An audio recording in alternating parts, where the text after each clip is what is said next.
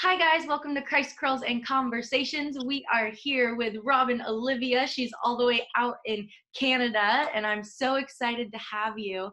I would just love you to jump right into your story. How did pornography first come into your life, and what age were you? Um, let's see. So I was in junior high, probably about age 13 or 14. It was grade 8 or 9 at the time.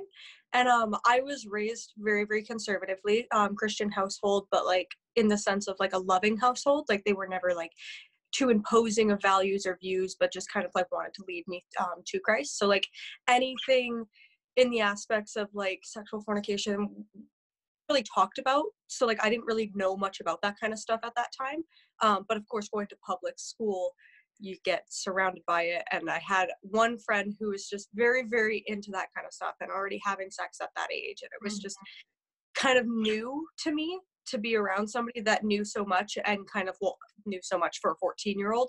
Right. And so like when we used to have sleepovers, we used to go on, I think it was chat roulette, which is like the most toxic form of like social media for a 14-year-old.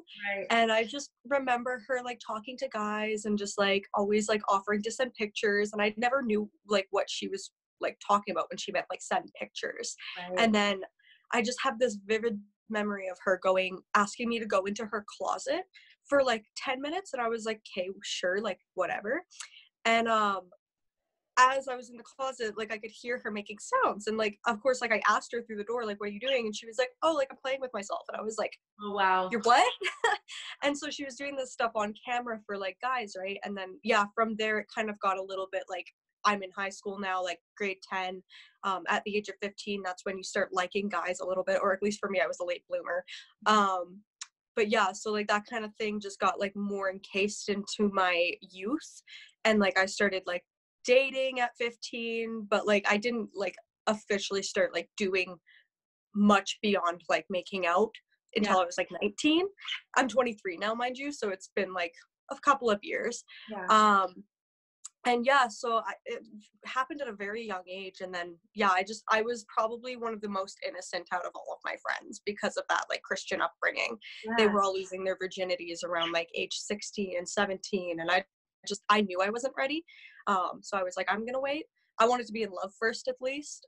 So yeah, that around 14 to 16 was that time when I started like searching it up on the internet too. And like, that's when it starts popping up in like the pornography sense. It's not just like learning about like what sex is, you're actually seeing it between two other people. And at that time, like you weren't really told that like pornography was wrong because you're usually too embarrassed to talk about it with your parents. Yeah. So it was like, I was just getting so much information from the internet, and then my parents were also like, oh, like nothing is supposed to be kept between like a husband and a wife, and like you really shouldn't be watching other people do it, that is sinful. But at the age of like 16, you're not really thinking about sin. Yeah, not at all. So yeah, I guess you could say it was quite young, but I definitely had friends who were like already into that kind of stuff at 12. So Wow, it's so interesting that, because I've actually never heard a story about someone else basically doing it in front of you, or you're like behind a door and mhm. hearing the noises, and she was just doing webcam with someone. And did it like spark your interest at all to like go out there and see what it was and like do it with her or anything, or was it just like Honestly, I don't remember too much, or just like the feelings that I was going through were more awkwardness at that age. So I yeah, was just kind of like, why is she doing this, more than like I kind of want to join. I don't remember having the desire to. Like I could have, but I just don't remember it. If anything, like knowing who I was at that age and how awkward of a being I was, I don't think I would have had any desire to go out and just kind of like see or like do it. mhm. But as I got older, of course, that like desire increases the more that you like involve yourself in worldly things. Yeah, for So sure. And then yeah. and then what age did you say when you started like seeking it out yourself? Um, I was about 19. 19. I had been with my relationship at the time for about a year. Like we had been best friends for about 2 years, and mind you, I was still a virgin at this age. Mhm. So I don't know. I lost my virginity to him about month 4 of our relationship, and like had no desire to look into pornography while I was with him. We had a very, very like kind of conservative relationship as well. Like, he didn't know Christ, but I did at the time, or I was getting to know Christ because I wasn't born again until I was about 21. But like, again, I loved Jesus throughout my whole life. It's just the difference of like following him that really makes the change. So yeah, it was like around age 19 that started happening. And then once I started to feel like I wanted to find somebody else that was kind of like searching out Christ as much as I was at that age. Mm-hmm. So about a year and a half after we got together and like we were having sex like here and there, it wasn't like frequent. I decided that I wasn't in love with him anymore because we weren't on the same path spiritually. Wow. And we were just drifting apart in a lot of ways too. We didn't have much in common. Mm-hmm. So I left him back in about, I think it was July 2016. And at that time I was like, I broke up with him and I said it out loud that like, I'm breaking up with you because I want somebody that's on the same path spiritually and trying to find Christ. Mm-hmm. And he was like, I don't think that's ever going to be me. And I was like, okay, like, let's end it here.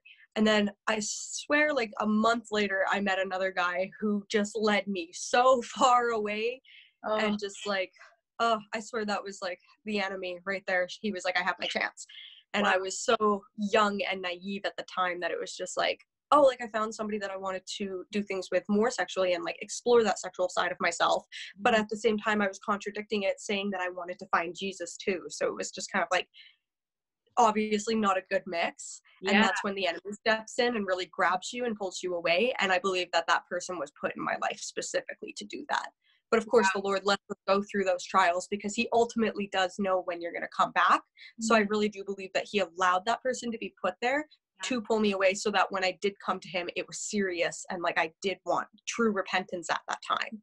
Wow. So I love the way that you stated that, because as soon as you cut it off with the first guy and you were like, no, because I need someone that's like going the same direction as me with Jesus, it was like the enemy like came in and was like, all right, well, I'm gonna place this person in your life that's gonna direct you way further away. It's like he wants to attack us as soon as we get even closer to Christ. It's so true. Yeah, it's really crazy. So when you were in this relationship, what things do you think were taking you away from Christ even more? Like, because you were saying more sexual stuff, right? Yeah. So right before that relationship happened, I was like, oh, I want to find somebody that's going to be able to please me sexually. Because mind you, the relationship I had previously been in wasn't really all that pleasing for me. Like, it was all about him sexually, and I wanted to find somebody that was a little bit more about me. Mm-hmm. And so, yeah, I met him on my 20th birthday, which was just like the start of that kind of like drift away. And so when we started talking, we were texting each other and just like talking like, hey, like, what do you want to do when we hang out? And he gave me like a list of 7 things we could do. And it was like, oh, like play video games, like paint figurines, go on a walk. And then he was like, fuck. And I was like, oh my gosh, yes. Because at that time, that's what I was into. Right. And like, I wanted that. So I started talking to him about like, okay, like I've never really been around the block. I've only slept with one person. And right now I'm just looking for casuality. Mm-hmm. I just want to like broaden my horizon sexually. Mm-hmm. Biggest mistake, but still we all learn from those things. Yeah. So yeah, he was like, yeah, no, like what guy's gonna say no to that? So he was like, yeah, of course, like we can do that. I'm not really in the place for a relationship right now either. Just got out of like a long-term one. And I was like, yep, cool. So like we started having like casual sex here and there. I wanted to go get tested first and everything to make sure I was good. And I think it was like our second texting conversation that we started about the things we were into sexually and the things we wanted to try, because he was a very open person when it came to like conversating about that kind of stuff. He was never like shy or anything. Yeah. So he was like, I'll let you know, like, fair warning, I'm into some like pretty like kinky stuff. Mm-hmm. And I was like meaning what? And he was like, BDSM. And of course, me being like more innocent at the time, I was like, oh, like I think I know what that means, but like what kind of BDSM? Because there's a multiple, like there's so many different forms of it. Yeah. So he was like, nothing too like aggressive, that kind of stuff. So he was like, if you're into that kind of stuff, like that's what I'd like to do. And I was like, of course, for sure, let's give it a try. So we gave it a try, and I ended up like really, really enjoying it. So this really pulled me into that like fornication aspect of the sin. And I didn't see it, because mind you, at this time, like I was still trying to personally grow in my relationship with Christ while still willfully sinning. Wow. But I didn't really know that I was willfully sinning, if that makes sense. Yeah, like you're so you're ingrained basically into blinded and deceived from it, like it. trying to walk Exactly. with Christ, but then also trying to go your own way. Like I never departed from praying or anything like that. Like I was always in prayer, and like always questioning like, why are these things happening to me? Like, why is he cheating on me? But like we're getting like sexual satisfaction over here, and it was just like confusion everywhere. But mind you, the entire time that we were together, I kind of knew that it wasn't gonna last, because I was like, he's seeing somebody else. It was his ex-girlfriend, and then also me, and he was lying. But then whenever I would confront him on those lies, he would be super honest all of a sudden. And that's what kept pulling me back, was that trusting aspect of my nature. So yeah, like after we started getting into the BDSM stuff, like that's when I started to kind of like search it up online, and really, really started to accumulate my addiction to watching it, and not just experiencing it. Right. So in a sense, from you learning about BDSM from him, it made you want to learn more about it in the pornography videos. Yeah. And I wanted to take what was in the, apply that to us. Wow.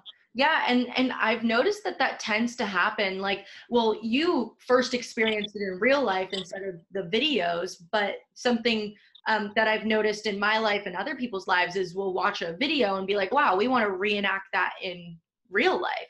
Yeah. So yours was like, I want to learn more about how to satisfy in real life. Exactly.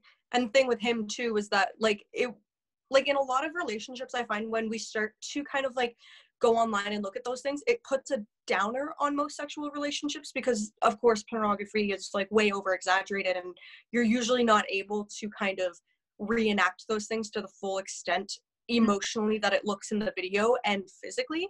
But the thing with him was that he was 100% capable of doing that. It was like never a disappointment in my eyes until afterwards, when we were laying next to each other, and it was just kind of like the relationship was dead, but the sex was amazing. Wow. So it was like the satisfaction was all there physically, but then emotionally he had so much like depression and anxiety and just like so much baggage that like I've never personally experienced. I was just kind of like, well, something's missing. And of course it was Jesus and the fact that we were sinning.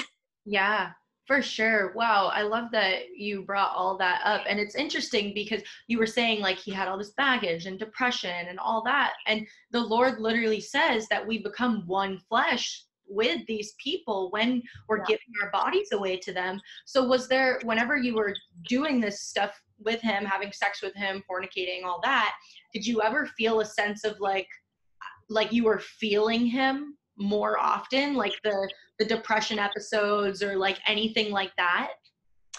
In a sense, yes. I've always been a very positive person, and like I've been able to read people very easily my whole life, but I feel like that kind of got blocked off when I was with him. Like I wasn't able to read him as well as I was other people. Wow. And so like I still got like, of course, like I can tell when he's like feeling depressed, because he would get really quiet and just kind of like roll over. But at the same time, like when we were together, that seemed to all go away for him. And then at one point in our relationship, he actually admitted that he uses sex as a coping mechanism for his depression. And that's why he cheats and uses people. And like we used to have very, very deep conversations for like hours upon end. So it wasn't just about necessarily sex in our relationship. We did have a good friendship as well. We were just kind of tainting that with the sin behind it. For sure. So that's kind of like during those like long conversations, I could kind of start to read where those things were stemming from and why he was doing what he was doing. But I could never personally feel that upon myself, if that makes sense. Like I was still able to go home and feel pretty positive about myself afterwards, which is like really, really toxic. Yeah. Well, for sure. It was like you were sensitive of knowing like, okay, this is what he's experiencing and that's why he goes to this. But like, in a sense, you don't need to go to it for those type of coping. Right. Exactly. That makes sense. So you found out that you were getting a lot more addicted when you were with him and looking at the BDSM. When did you realize like, oh, I actually need to stop doing this? About almost a year after he had left me, because it got to the point where he was like, hey, like I really want to just be with the girl that I like met before you, and like just like every time I'm with you I think of her, that kind of stuff. And I was like, okay, like you go do you, like that's fine, because I knew, like in my heart knew that it wasn't gonna last. Yeah. Which was totally fine. Like I was able to kind of just process our relationship very quickly after that. And then mind you, after he had left me, I started looking for what he could give me sexually in other guys. So I started sleeping around and kind of like whoring myself out, trying to look for love in the wrong places. So I think I've been with 6 people in total since like my very first relationship. He was number 2, and then everybody after that was just me looking for what he could give me in them. And then I think it was April 2018. So like about 2 years after I had met him, I was kind of with this other guy at the time that he was a little bit younger than me, but like he was probably like the closest to giving me what he could have gave me, but that lasted like a month and a half. And after I started to realize, like right in April 2018, like I'm not finding what I'm looking for, what is happening, I started to pray really, really intensely. And mind you, like a couple weeks before that had even happened, I had given my life to Christ in a very public like place. And so I just felt like this pull away from all that sexual sin. And I like basically just like ended up crying and praying that like, Lord, just like help me get out of this sexual like habit of mine where I'm looking for of what so-and-so gave me in everybody else. If you can just like help me get away from that and just like wait until marriage and just be like abstinent until that happens. Like I want to wait for the man that you have for me. And as soon as I said that, I started to feel less desire for that kind of thing. And so like I stopped having sex with people pretty much right away. And then after that, I was still looking at porn and everything like that, still like masturbating, doing that kind of stuff, pleasing myself, because I wasn't actually seeking it out. I didn't really think it was all that much of a sin, because I was like, oh, like we're sexual beings, like worldly things, right? Like I was applying what the world thinks about humans being sexual and like it being okay to kind of myself. And I was like, okay, well, if I'm just doing it to myself, then I'm not actually sinning with somebody, so it's fine. And then after I started adding these people on Facebook who were also trying to look for Christ and talking very much about sexual fornication, they started to post things about like masturbation being a sin and like pornography being a sin. And I was like so open at that point to praying about conviction. That I instantly was like, Lord, like if I'm doing something that you're not wanting me to do, like pull me out of it, convict me. Like I want to be convicted on that. So he did, obviously, because I'm out of it now. And that's, I think it's been, I can't put a timeline on that one, but I feel like it's been closer to a year, maybe over a year since I did that. And yeah, it was basically like not instant, but pretty much instant. Maybe within a month, I was like, okay, like every time I'm laying in bed and I want to look up on Google, like porn or just something to like please myself, Lord, just help me like not do that, distract me, like whether it be on Facebook or Instagram or something like that. Reading scripture even is the best bet you can do. But yeah, it was a journey for sure. And it's definitely like something that still affects me. Like I still think about like looking those things up or like masturbating to please myself, but obviously I'm at a point now where I don't feel I need that kind of gratification because I have Christ, and that's the best gratification we can have. Amen. That's so good. I was literally just about to ask you, like, what do you think have been the repercussions since watching it all? Like, has your brain been programmed to like look for that or like want that specifically through sex or something like that? Oh, definitely. Yeah, definitely. Those kind of things I don't feel like fully leave us while we're in our fleshly bodies, because we are surrounded in a world full of evil and full of lies and deception, especially when it comes to sexuality, because it's so prevalent in our society. I feel like until we are in our spiritual bodies, we'll always somehow be affected by it, whether or not we're actually participating in it. That's like the goal. We're supposed to live outside of our fleshly bodies and in spirit. So that's what I really try to do when I start to feel those kind of pulls back into sin. I just instantly go into prayer and just like try to distract myself with something else. I love that. That's seriously what you have to do, because like, I love what you said about like, it got to the point where you were like, well, Lord, like convict me if I'm actually doing something wrong. If I'm not in your will, like show me.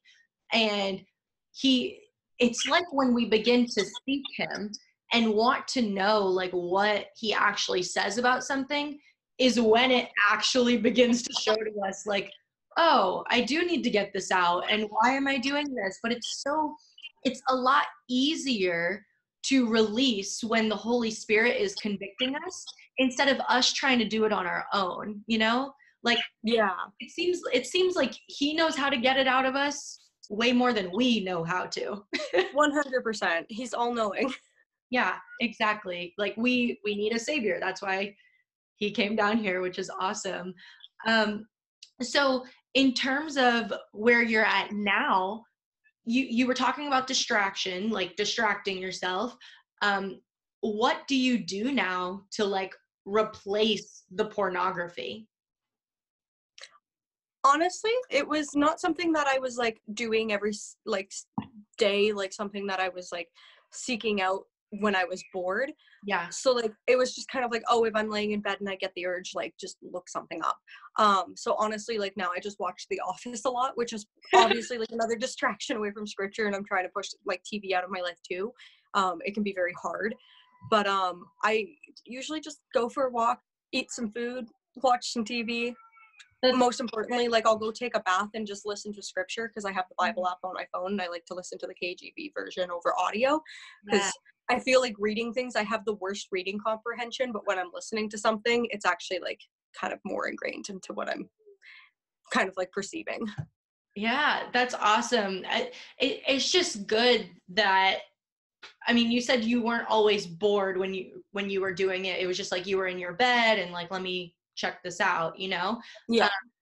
So, but that's awesome that you're just like literally steering the opposite direction, finding other outlets to place there. Like I've had to literally be like, okay, what am I putting in each segment of time here? Because I know if I have an open window, it's like it's like a void of space where I'm like, oh, well, in this space, I could do this. I could watch porn if I wanted to. I could masturbate if I really wanted to. But I have to put something there. Because if I don't have something there, my first thoughts go to like pornography or some type of sexual thing that I want to do. So it's you're doing that. Oh, yeah, that's the tough part too, is like really controlling the thoughts around it, because like you could not even have a desire to really be looking at it, but like all of a sudden you start to conjure up old memories of even like partners that you've been with and like experiences that you've enjoyed, where you're like, oh, I could be indulging in that, and then you realize we're supposed to guard our thoughts too. And that's when you have to like snap out of it and like ask the Lord, like, get these thoughts out of my head, like help me conquer that and just kind of control it, because that's the hardest part in my book.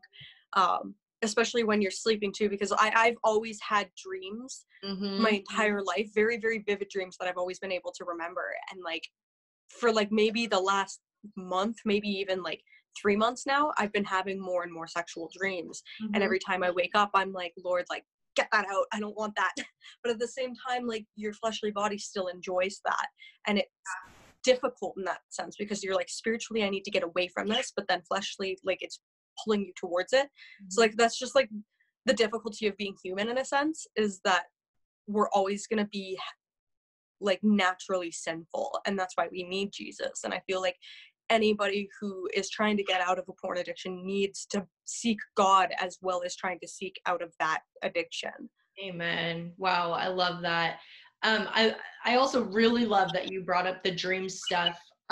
So when you've had these sexual dreams, have you ever felt like in your dreams, like you actually like watched porn or masturbated or done that type of stuff, and then you wake up and you're like, oh, I'm so glad that I didn't do that. Like, and that was just my flesh and my thoughts.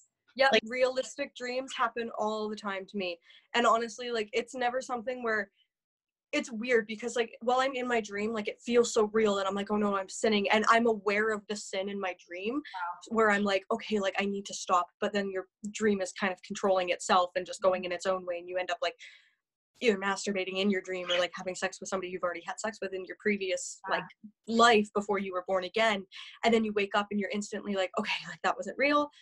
Like you still ask the Lord for forgiveness, because you're like, those are my thoughts. Like it's not fully your fault, because we're not fully capable of controlling what's going on in our subconscious, Mm-hmm. unless you're like a really good lucid dreamer, which I feel like is like not realistic for most people. Yeah. But yeah, it's definitely difficult to kind of pull away from that and remember to like repent afterwards, because like he'll forgive us no matter what. Like he's not going to hold it against us. We have to just remember to repent of it and continue to ask and seek him every day. Exactly. Yeah, that's so good.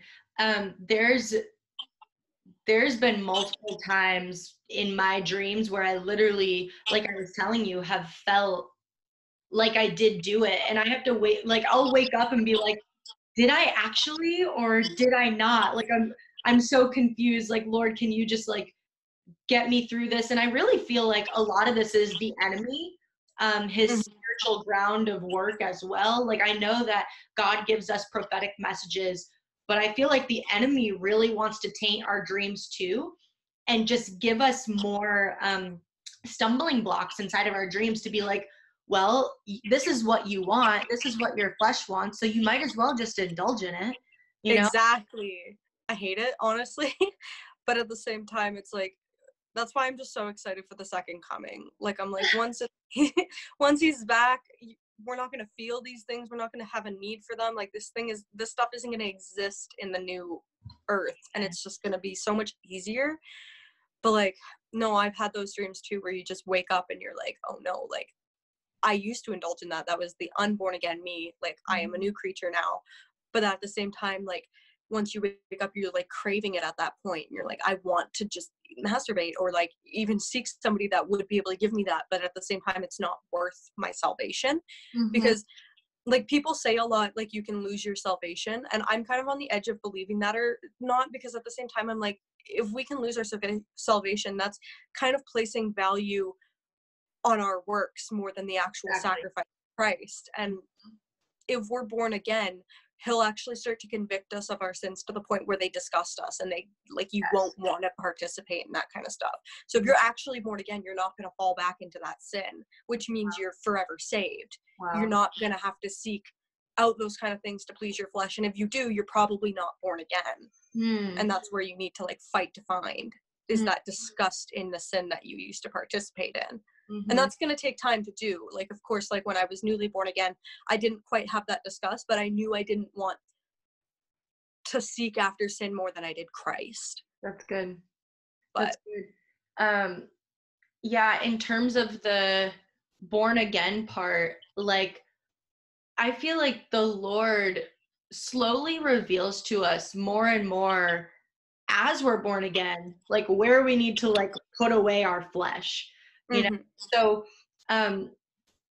yeah, it's because for me it took 3 years while being inside of Christ to be like, oh, I really need to let go of this. Like I've let go of everything else fleshly, but this one thing is the one thing the Lord has just been like snapping at me to let go of. And it was like an ongoing thing where it wasn't until he showed me human trafficking that it like blew me out of the water, where I was like, oh, human trafficking and pornography are go hand in hand. I've been so against human trafficking, but here I am watching pornography. Yeah. That doesn't make sense. And then when the Lord showed me that was whenever I was just like, I need to stop. Like, and I feel like it comes during the journey where like, although that there's people that sin, like we're sinners, we are in a fallen world, like, but the thing is that we are born again and we are able to just continue to go back to the Lord, but we shouldn't use that as like manipulation to go back to him all the time and repent and pray to like forgive us and all that stuff. But it in a sense, it's, what was I gonna say? In a sense, it's like he just slowly reveals to us, and although we might be sinning like while we're in Christ, the same thing that we keep saying to him, like, why do I keep doing this? Like, Lord, help me out of this. Like, I feel like he is just giving it to us at the exact moments that we need it. If that makes sense. It does, because like even with the whole sexual, like when it started for me back in 2016 or 2015, I think I lost my virginity in 2015, but that was only like 5 years ago now, almost, in October. And I just feel like that was the number one thing. He was like, you need to stop. Like, I'm going to pull you out of this. And that's going to be the start of like, just pulling you out of sin in all aspects of your life. So like, it was hard. And it only took like a maybe 2.5 year period, because I started having sex in 2015 and then I stopped in 2017. Like, thank the Lord, like a lot of people struggle with it for like 10 years of their life, but they're still not anything less than me. Like, just because I was able to be pulled out of it so fast, and I don't credit myself at all for that. It was definitely Christ. Because I wouldn't have been able to do it without him. 2 years versus 10 years is still the same in the Lord's eyes. He'll forgive it no matter what. Wow. And that's the beauty of Christ and his forgiveness. He has mercy for everybody, and it doesn't matter how long you've been a sinner, because like, we're all sinners. It's just something we have to deal with. But yeah, like the whole sexual sin was the first thing he pulled me out of. And then I used to smoke pot a lot too. And mind you, I started smoking pot around the same time. Like, it was actually the same day that I met the guy that kind of like pulled me into the whole BDSM aspect. And we used to do it a lot together. And then I smoked it for years after he broke up with me too. So like, this year, actually in 2019, was the year when I started to feel like more convicted on it, because again, those people that I befriended on Facebook, who were also in Christ, started posting stuff about that. And I was like, oh no, I really don't want to give up pot. But I mean, if it's something that I should, then again, like, Lord, convict me. And I was really hoping that he wouldn't, because I was like trying to hope that it wasn't a sin, because like, even to this day, like, I still think about getting high, but he did start to convict me on it. And I was like, okay, like, I do need to stop. And that one probably, it was a lot harder for me to quit marijuana than it was for me to quit sex, which is sad in a sense. But I did it, and it's been about, I think, 6 months now. And yeah, that just like that last toke just convicted me so much that I was like, I'm done. I can't do it anymore. And then, to be honest, like, I accidentally got high. I think it was back in November. So I'll say 2 months, but it was like an accident. And I like genuinely didn't know that it was going to make me high. It was an edible, but I was, oh, okay. And then after that, like that one trip, I was just so convicted there too. I was praying the entire time. I was like, Lord, forgive me. I'm really sorry. I just wanted the cookie. But yeah, of course he forgives me for that too. It's something that is hard. Yeah, for sure. Well, yeah, I'm definitely going to be praying for you with Thank you. For sure. But I'm glad that you've been, for one, set free from pornography, and getting or set free as well from marijuana.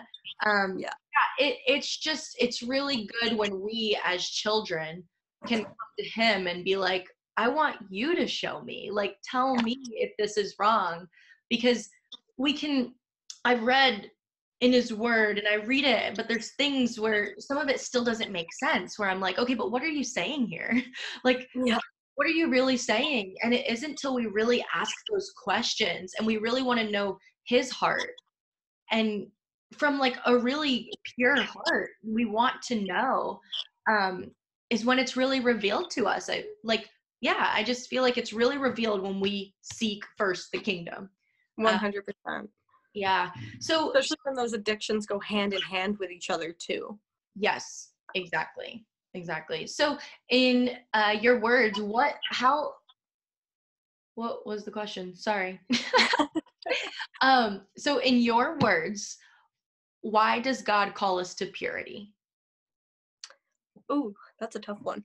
Again, my comprehension is really bad, so just let me think about it. Personally, like, I think he calls us to purity because he wants us to be the example. And I think he chooses people who have had like a fair hand in those addictions, so that we can speak from a place of experience. Like, personally, I wouldn't really take the word of somebody who had like gotten married, had sex for the first time at like 24, and then come to me and said, you need to come out of those addictions. I'm like, how can you even say that? You've never had anything to do with those addictions, and like you don't have the experience or like the life just experience in general to be able to say that. Whereas somebody who has been saying like addicted to porn or marijuana, for example, for like the past 10 years or 5 years or 2 years or whatever, can actually say like, hey, I've done that. If you need the help, Christ was the one that helped me. And I feel like that can more bring people to Christ than saying like, oh, I got myself out of this addiction through like ANA or whatever, or like Pornography Anonymous, something like that. Like I feel like it really draws people more towards him when believers who especially have believed in him their whole life, or been like even just within the past couple of years, can say, hey, even though I was sinning and saying that I loved Christ, I still had these addictions, pulled out of them, and it was 100% because he helped me, and because I had that like just never ending desire to pray and seek him in it.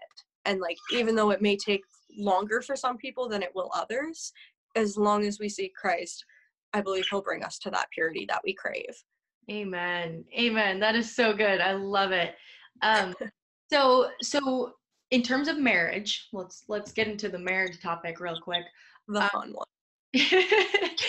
So would you say that if you have a pornography addiction beforehand, this is going to continue inside of marriage?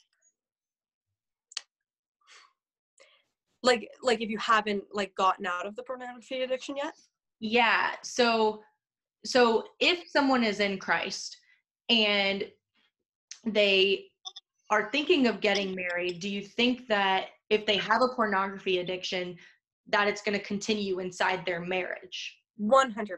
If you haven't gotten out of that addiction yet and you're still seeking pleasure outside of the marriage bed, or even like before you're married, like say you're engaged and you're like your husband or your fiance is at their house and you're at your house, even if you're thinking about your husband while you're like looking at pornography, it's still sinful. You still shouldn't be seeking pleasure outside of that situation. And that's why God created marriage, so that we can be bonded together in him. Like sex is a sacred act, and it does need to be participated in within that marriage man and woman relationship. And it has to have Christ in it, or it just isn't exactly what God created it to be. And I don't believe that has any worth at that point. So I'm like, you can participate in the act or like mindfully participate in the act, but if it's without your husband, then I believe it's just pure sin. Like whether you see it or not, I think you need to seek the Lord in that aspect and like start praying on it and asking for that conviction. I don't even believe that personally people should be getting married. If they're still in that sin, I think you need to work on that on your own time and allow Christ to work within you and prepare you and get you used to that singleness and that purity in mind, which is like why I'm single right now, I feel, is because I was so addicted to those things, and I'm still slightly within them mindfully. Like even though I'm not watching them, even though I'm not participating in them, I still get those dreams prevalently. I can't say the dang word, sorry. But that's why I feel like a lot of people just need to be single before they get married for a couple of years. Just focus on you and what Christ has to do within you. And then once he's ready, go into that marriage. Yeah, I completely agree. I love what you said, because you're single, I'm single. This is literally a time when your attention is just so on him. What does he want for your life? What is his purpose for your life? And you're not worried about another person. It literally says in the Bible, the single woman is worried about the Lord, and the married woman is worried about the worldly desires of her husband, and it's divided between the Lord as well. So when you're in this relationship in marriage, your time is divided. So being single is one of the best places where you can learn about who you are. Your identity is in the Lord, and learning where you need to let go of addictions or red flags or things like that a lot of people don't even like think about that they need to release in their singleness. They just think that, oh, I'm single because I'm not dating anyone, or like I'm single because no one has caught my interest. But being single is an actual season. Like you can be in a single season where you're not even looking to date. You're not looking for any of that. You're really getting clear with the Lord. Is that something that you're doing right now? Yes. And I'm not going to pretend in the slightest that it's easy. Yeah. Because it's not. I am the kind of person who loves to be in a relationship. I love to have that significant other. And like when I'm single, I find that I'm looking more at like physicalities in people. Like I'll see a cute guy and I'm like, oh, like they're cute. Like what, like, Lord, is he for me? That kind of stuff, right? Like silly things. But when I'm in the relationship, I feel like I'm more capable of like being loyal and just like focused on that one person. I'm not looking elsewhere, which is why I think I am single right now, so that I can get used to, in my singleness, not looking around and just kind of allowing the Lord to work within me, and then like placing that person in my life when he's ready to. And like I've been able to cultivate kind of a lot more values of what I want in a spouse because of that. So like obviously the Lord tells us not to be unequally yoked with unbelievers. So all the guys that I used to date in the past and was sleeping with, they weren't believers like at all. Like I think almost every guy I've been with has been an atheist. Wow. And I am, which is insane because like a couple of them weren't like quite atheists, like there is no God. They were just on the edge of like there is something, but it's like they don't see Jesus Christ as Lord. Like they don't know him as Lord, Savior, God, because it's a Trinity. He's 3 in 1. And they just didn't believe in that. And that's what I want in a husband. Like I want my husband to be more like ingrained in Christ than I am currently. Like I want him to be more on a path of like seeking away from sin and more towards Christ, so that, because your husband is supposed to lead you, and I want to be led. Like I'm definitely submissive in that sense. And like I know that's so unlike society nowadays. Like women are so ingrained in just like being their own person and just career-wise, like they want to do all these things, which there's nothing wrong with in this society. Like you do need to have a career or even a job just to survive at this point. But I feel like women have kind of lost along the way learning that submissiveness. And I feel like a lot of women don't quite understand that we're not supposed to be submissive to man. We're supposed to be submissive to godly men. And there's a very big difference, because obviously a man who isn't of Christ isn't going to lead us or know how to lead us, because the man that does have God is being led by God, and in a sense that's God leading you. So that's why like women just kind of get this like bad taste in their mouth when they hear like, oh, be submissive to men. No, we're not telling you to submit to just any Joe on the street. We're telling you to submit to the man that is being led by God, and that's a very, very different thing. Yeah, amen. That's so good. I'm so in agreement with that. Because there are a lot of relationships these days where, for one, women are being led by men who don't have Christ in their life. And that's also like really backwards. And then either the woman is put into this place of like being quiet in her calling because she doesn't want to step overboard above the man, or it's leading the family unit to be dysfunctional in a sense, because then the woman isn't submissive or listening to the man, and the woman gets ahead of the man, and then it just causes destruction and tension and all that. And that's why the Lord does call us not to be unequally yoked at all, because it will cause tension.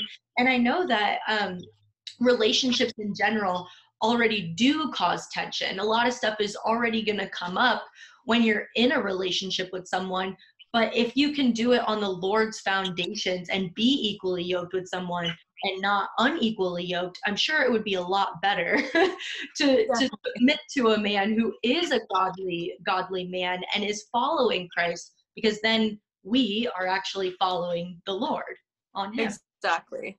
Yeah. No, it's a very tricky road for sure. And like sometimes you do come across the guy that like wants to start talking to you and they say, oh, I love Jesus, and I'm like, oh, that's fantastic, but are you following him?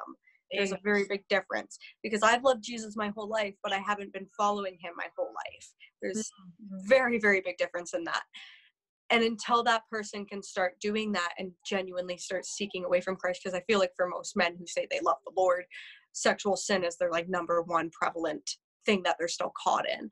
And I'm like, are you the kind of guy that is going to be more than willing to wait until marriage? Like, is that something that you really can't settle for? Is somebody who like is kind of like poking you here and there, like, hey, like we could do some things but not others, like we can still like make out and like touch each other but not actually like participate in the act. And I'm like, no, that's still sin. Yeah. Like any form of sexualness between an unmarried couple is sin. And Wow. that's why for me, I've kind of had to create values around that too, so that when I do get into a relationship that is from God, I am very, very clear with those boundaries and intentions. Like, I'm not going to be making out with you. We're not going to be like doing like little things in the bedroom while like we're not married. Like, that's all going to happen after marriage, and it'll be at like whatever time you freaking want it. It doesn't matter. But like, Yeah. it really has to stay very pure before that marriage happens, before the ring is on your finger and you've said your vows. Like, I don't know, for me personally, like a peck on the cheek would even be a little bit too much. And that's just at the where I am at this point in my life, and that's just where the Lord has kind of put my mind in the purity state. Is like, yes, we'll hold hands in public, that's fine, it's not sexual to me, but anything above that is just, let's wait, because it's so much better when you do. Hmm. I love that you're speaking into that, because that's something that's been slowly revealed to me. Is I'm not even sure if I want to kiss a guy anymore until my wedding day, because I feel like it's really unloving to take away something from someone and then not even know if you're going to get married or anything. Like, I'd rather just wait, get to know the person, their heart, who they are, what their mission is in Christ. And Mm-hmm. if we line up with that and our visions align, then yeah, like, let's get married. But Yeah. like, we shouldn't be doing anything sexual, fornicating, anything like that No. outside of a covenant at all. It's just really selfish, and it's for our own pleasure to take away something that's not ours. Like, they have not committed, neither of us have committed the ultimate sacrifice, in a sense, to forsake all others. And Definitely. yeah, I love that you've been revealed that as well. That's really awesome. I know that that's a hard thing for people to wrap around their brains, especially with how sexualized our world is like, Oh yeah. well, how can you like go till your wedding day and just not kiss anybody? Well, Well, not only that, but like when people are kind of like, oh, I could never marry somebody that didn't have the same sexual needs as me, and like, why would you wait until after marriage to find that out? It's yeah, like, like you have to test drive them, and I'm like, we literally, no. I have a vagina, they have a penis, they match. Like, Yeah, and you'll have your whole lives to kind of like get used to each other's styles, that kind of stuff. Like, exactly. you don't need to sin just to find what you want. That's not how the Lord wanted it. That's not what he created for man. Exactly. And that's the other thing, is like, people think that they need to see how a person is in the bedroom, when, like, depending on if they get married, say they're not going to get married, then they take that with them, bring that into the bedroom with someone else. And then, like you were saying, like, I was looking for him inside of every other partner. We begin to look for our partners that we've had sex with and compare them to our next partners.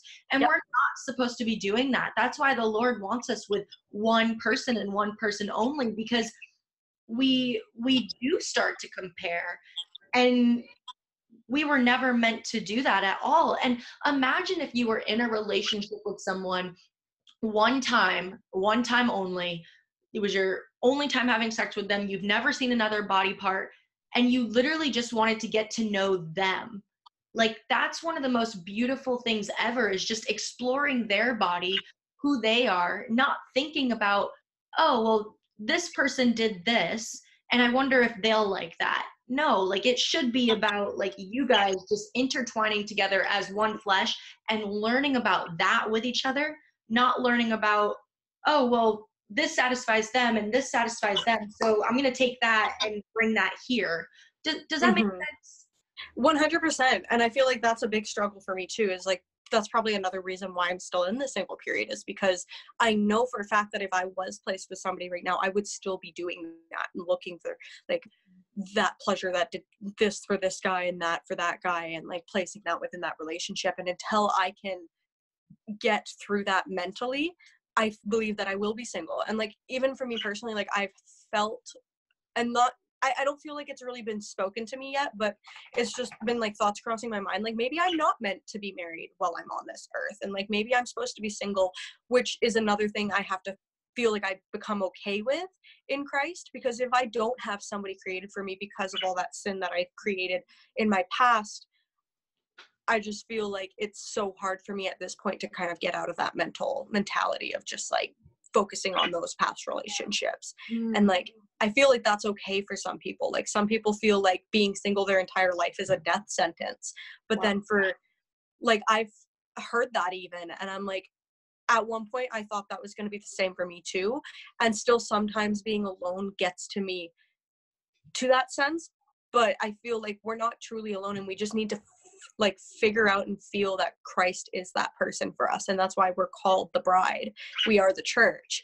And I feel like just because you can't physically see or feel him, or even place like for some people like a sexual like aspect around that, I think that's the most beautiful part, is when you get past sexuality of like a husband and just look at the relationship and the covenant that you can have. Because like I know married couples who haven't been able to have sex in years because it's just like maybe like they're too old and like parts aren't working anymore, but they still want to be married because they've built such a strong bond, and it's not about that. And I think that's where a lot of people need to get to. And like when we were talking about like couples not being able to have sex before marriage, but then being disappointed with like the sexualness that they're being given once they are married, I feel like I've gone to a point where we need to feel like sex is not the most important thing. Like if you do end up finding out that you're not sexually compatible with the person that you've been given by God, that's okay. Like you just need to find other ways to bond with each other. And if you want to have kids, like use sex as like something to be like considered in like, what's the word I'm looking for, reproduction rather than pleasure. And like you can use sex just for reproduction and like still kind of try to enjoy it, but you don't have to be doing it every single day or even every week. Like if you don't enjoy it, there's nothing wrong with that. It's just, I don't know if that makes sense. Yeah, it does. I really like that you brought that up because it's true. I mean, we are made to be fruitful and multiply. So if that isn't something that um, is of pleasure or anything when we're in it, use it for kids, you know, like that's really cool. I like that you brought that up. Yeah. Yeah, there's other ways to bond with that, like your spouse too, like whether it's like going to the mountains for a weekend and just enjoying each other's company, or even just like holding hands, or like just going and watching a sunset. There's so many other ways to be intimate other than sex. And I feel like society has just pushed that down so much that it's just like, oh, if I'm not sexually compatible with this person, then I don't want to be with them, which I think is disgusting. Yeah, sex has been a huge highlight in our whole world. It's infiltrated the whole world and our minds, where it's like that's the first thing we look for in everybody, in a sense of like, oh, would they be a good sex partner? Already thinking about sex with the person, when like, for one, that's degrading, but like that tends to happen because that's just our whole world right now. We're looking more in a sexual way instead of like, all right, what is the vision that this person has on their life, like that God has given them, and what are they doing to continue and grow the kingdom, you know? And that's where we need to get to, is really learn about the mission that people have instead of how can they provide for you sexually.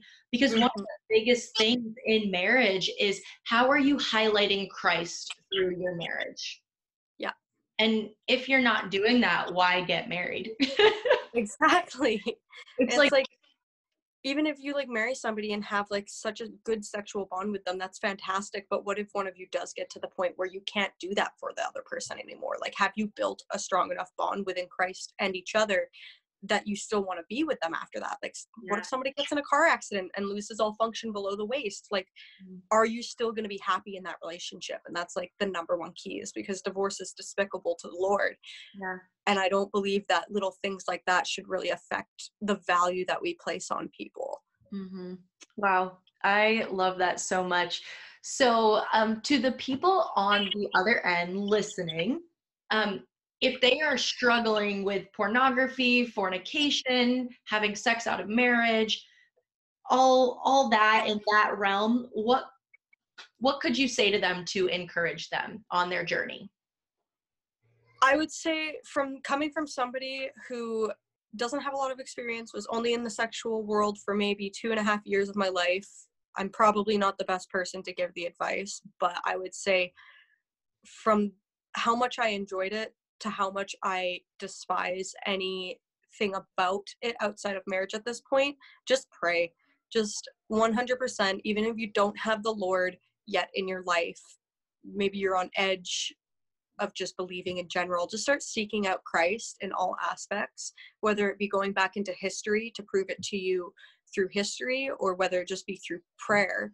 Just don't lose hope in the fact that he wants to save you. He wants you to repent, and he can. You just have to be persistent. The Lord doesn't work for us until we become a servant of him. And that's the number one key, is that people will say like, oh, like, I've tried praying, I've tried doing this, I've tried begging the Lord, getting on my hands and knees and screaming out to him, but it just doesn't work. You need to submit fully to him before he can start working in your life. If you're just asking him to help you in certain situations without actually living out his will and his law, then I feel like it's a dead-end road. Wow. So good. So good. Okay. So if anybody on the other end wants to reach out to you, ask you questions or anything like that, where can they reach you? On my Instagram, I'm more than welcome of messages of any kind. I really suck at replying, so I will try my best to. But my Instagram is at Espresso Livia, and that's ES, not EX. And then, yeah, it's just Robyn Olivia, and that'll pop up. My Facebook's also good too, so that's just Robyn Olivia and then Krayling. Awesome. So, yeah. tricky name to spell, but good luck. Yeah, I will definitely make sure to put all your links in the description. I'm just really glad that we got to do this. I pray that this just brought so much encouragement to you, whether you are having sex, waiting till marriage, in a porn addiction, just all that type of stuff. There's no condemnation on you. The Lord has already freed you from all this stuff. Just continue praying, like she said. So yes, I hope you all have a great rest of your day. Thanks for having me.